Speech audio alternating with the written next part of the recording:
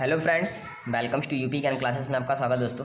आज हम आपको पढ़ाने जा रहे हैं हिंदी का मोस्ट इम्पॉर्टेंट टॉपिक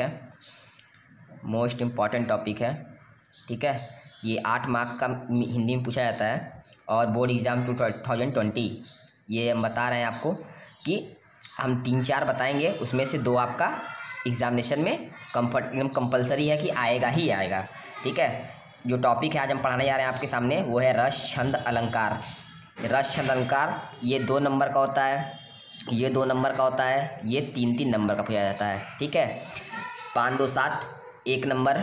इम्प्लीमेंटेशन कभी कभी ये 3 नंबर में भी पूछ दिया जाता है, छंद 3 नंबर में भी पूछा जाता है। ठीक है, तो ये होता है, इसमें आपको 5 मिनट टाइम लगेगा, ज़्यादा कुछ नहीं कंसीडर करना है, बस आपको 5 मिनट टाइम देंगे, आप 3 नंबर गेस कर ले जाएंगे तुरंत। और इसमें ज़्यादा कुछ है नहीं और बहुत ही आदमी लड़के हैं जो कि कर नहीं पाते हैं। इसका उदाहरण है, ये सब एकदम होता है क्या कि एकदम बेसिबल, इसका परिभाषा किसी को समझ में नहीं आता है। इसमें परिभाषा हम बता रहे हैं कि एक परिभाषा वो सारे पर होगा, फिर लागू होगा। ठीक है, ये श्रृंगार रस है। अलंकार मतलब रस होता क्या है, रस के कितने वो होते हैं, इसके कितने प्रकार होते हैं। प्रकार देखिए, इसके 5 होते हैं: श्रृंगार, वीर, करुण, हस और शांत रस। अब इन सबों का वो जान ले कि श्रृंगार रस का क्या होता है, रति होता है। वीर रस का उत्साह होता है। करुण रस का क्या होता है, शोक होता है। हास्य रस का क्या होता है, हास्य होता है। और शांत का होता है, रिपोर्ट होता है। ठीक है, हम जो परिभाषा लेके आए इस परिभाषा को आप याद कर लीजिए, उस पर आप सीधे उस पर रख दीजिए, आपको 2 नंबर मिल जाएगा। इसमें क्या है, इसमें कुछ करना नहीं है। रति नामक, ये देखिए, रति नामक स्थायी भाव जब किसी विभाव, अनुभव, संचारी भाव में सहयोग करता है तो क्या कहलाता है, श्रृंगार रस कहलाता है। ठीक है, श्रृंगार रस कहलाता है। और इसी पे रख देंगे हम करुण रस। करुण रस नामक स्थायी भाव जब विभव, अनुभव, संचारी भाव से सहयोग करता है तो क्या होता है, करुण रस कहलाता है। इसमें अधिकतर पूछता क्या है दोस्तों, करुण रस पूछेगा या तो श्रृंगार रस पूछेगा। ये 2 पूछा जाता है, 2 है पूछे जाते हैं। तो इसमें 3 और उसमें 2 आपको करना रहता है। ठीक है, तो हम आपको बता देते हैं करुण रस का क्या होगा।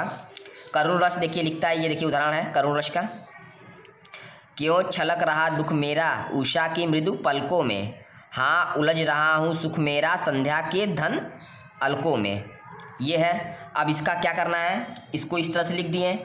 पहला परिभाषा क्या लिखे इसका, करुण रस का, करुण नामक स्थायी भाव जब विभव, अनुभव और संचारी भाव से सहयोग करता है तो करुण रस कहलाता है। अब इसका उदाहरण ये है, उदाहरण इसका ये है, क्यों छलक रहा दुख मेरा उषा की मृदु पलकों में, हाँ उलझ रहा हूँ सुख मेरा संध्या की घन अलकों में। आप उदाहरण जरूरी नहीं है कि आप मेरा ही उदाहरण लेकर कॉपी कर लें, ये कोई वो नहीं है। आप चाहे जो एनी बॉडी, ठीक है, आप चाहे जो भी कर सकते हैं, आप अपना भी उदाहरण लिख सकते हैं, आपको जो कंफर्टेबल जिसको जो रहे। ठीक है, आपको जो है। और इसमें एक चीज़ और ये है कि अगर आपको एग्जामिनर के सामने नंबर पाना है तो ठीक है, तो नंबर पाना है और टोटल नंबर पाना है तो आपको इसमें कुछ एक्स्ट्रा करना होगा। एक्स्ट्रा के लिए क्या है, एक्स्ट्रा के लिए है ये स्पष्टीकरण। उसमें सीधे क्वेश्चन पूछा जाता है कि करुण रस का मतलब उदाहरण सहित परिभाषा का वर्णन करें। करुण रस उदाहरण सहित परिभाषा का वर्णन करें, ये पूछ लेगा 2 नंबर में। अब 2 नंबर में जब पूछेगा, इसमें कुछ करना नहीं है आपको। 2 नंबर में जब पूछेगा तो आप 2 नंबर आपको गेस करना है उदाहरण, और यही लिख के दे देते हैं 2 नंबर, वो गेस पूरा नहीं मिलता है। आप इसमें स्पष्टीकरण लिखेंगे तो एग्जामिनर को लगेगा कि नहीं बच्चा पढ़ा हुआ है, काफ़ी टैलेंटेड है, जो लिखा है अच्छा ही लिखा है, आराम से टोटल पूरा 2 नंबर दोनों मिल जाएगा। ठीक है, स्पष्टीकरण में आपको क्या लिखना है, कुछ नहीं लिखना है, आप सीधे आप लिख दीजिए। प्रस्तुत पंक्ति में कवि ने अपने प्रेषित के तीरे में रिदन का वर्णन किया है, इसमें कवि हृदय का शोक स्थायी किया गया। इस कवि का आलम्बन है कि ये दोहा करुण रस या शोक को परिभाषित किया है। ये है स्पष्टीकरण आपका।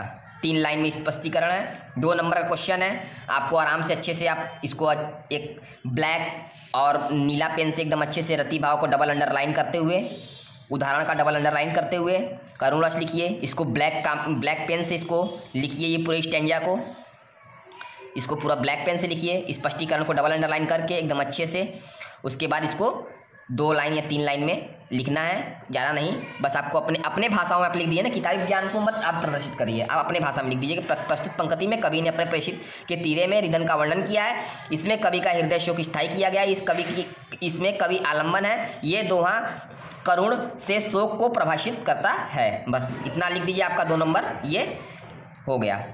ठीक है, ये हो गया क्या, रस के 5 प्रकार के होते हैं और इसमें 2 पूछा जाता है, आपको सीधे सीधे बता दिए। एग्जाम्पल आप चेंज कर देंगे, फार्मूला ये जो है ये फार्मूला बेस आपका है, इसमें रति रख दिए, शांत रख दिए, करुण रख दिए, वीर रस दिए, श्रृंगार रख दिए, सब इसका फार्मूला एक ही हो जाएगा, कुछ भी नहीं करना है आपको। एग्जाम्पल चेंज कर दीजिए और उसके बाद ये आपका तो यही है, ये है। इसमें लिख दीजिए प्रस्तुत पंक्ति में कवि ने अपने उत्साह का वर्णन, उत्साह और रिदन का वर्णन किया है, इसमें कवि का हृदय उत्साह से स्थायित किया गया है। इस कवि का आलम्बन है कि इसमें इस दोहे में कवि ने अपने उत्साहित और वीर का स्वावलंबन या वर्णन किया है। बस हो गया।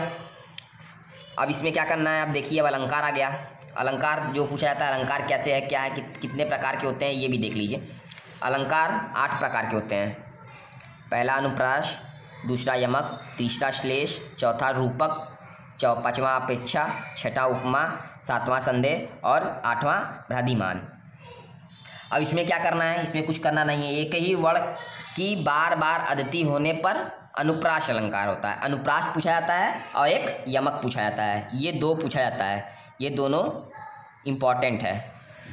इसमें से 2 में से कोई एक आपको लिखना है। ठीक है, तो आपको दोनों बता देते हैं। एक ही वर्ण की बार बार अदिति होने पर अनुप्रास अलंकार कहलाता है। इसका उदाहरण, कानन कठिन भयंकर भारी, घोर धाम हिम वरी बयारी। इसमें देखिए क्या क्या है, इसमें एक बार ये क, दूसरी बार ये क, एक बार भ, फिर दोबारा भ, फिर घ, फिर इसमें भी घ, फिर ये है र और ये र और ये म और ये म।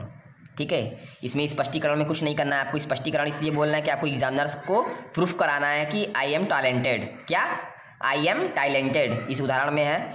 इसमें क्या लिखना है, क, भ, घ, र, म अक्षर एक से अधिक बार आए हैं तो इसलिए अनुप्रास अलंकार है या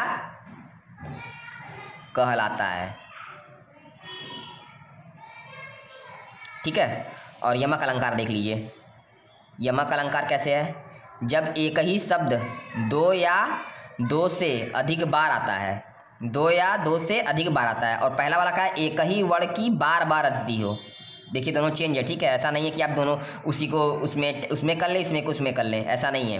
ठीक है, यमक अलंकार का परिभाषा बता रहे हैं, इसको समझिए।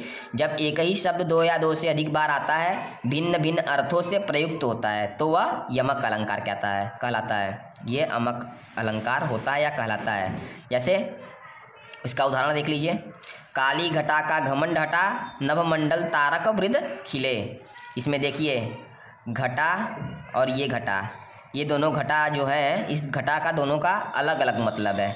यही स्पष्टीकरण में आपको लिखना है। क्या लिखना है, उदाहरण हो गया। ठीक है, और ये स्पष्टीकरण, इस उदाहरण में घटा शब्द 2 बार आया है, दोनों स्थानों पर उनका अर्थ भिन्न भिन्न है। एक घटा का मतलब है बादल और दूसरी घटा का मतलब है कम हो गया। ठीक है, तो ये अलंकार भी आप जान लें, दोनों अलंकार मोस्ट इंपॉर्टेंट हैं।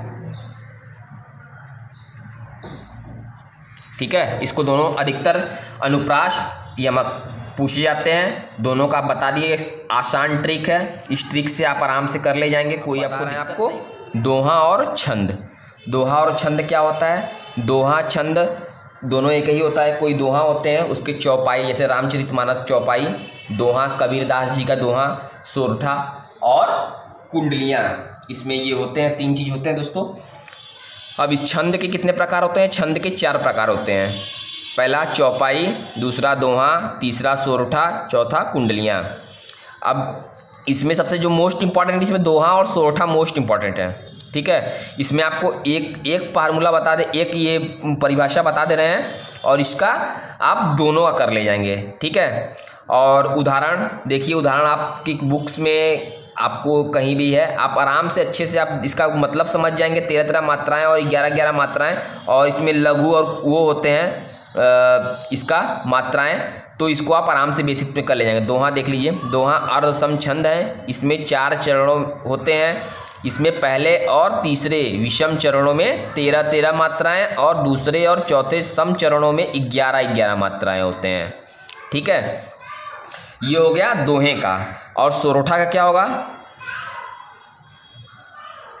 सोरठा का बस इसका चेंज उल्टा, अर्ध छंद है। इसमें देखिए सोरठा अर्ध छंद है, इसमें 4 चरण होते हैं। इसमें लिखना है दूसरे और चौथे चरणों में दूसरे और चौथे चरणों में 11 मात्राएं, और पहले और तीसरे चरणों में 13 मात्राएं होती हैं सोरठा में, ठीक है। इसमें कुछ नहीं करना है, 13 की जगह 11 करना है, 11 की जगह 13 करना है। और इसमें पहला और तीसरा है, इसमें दूसरा और चौथा, ठीक है।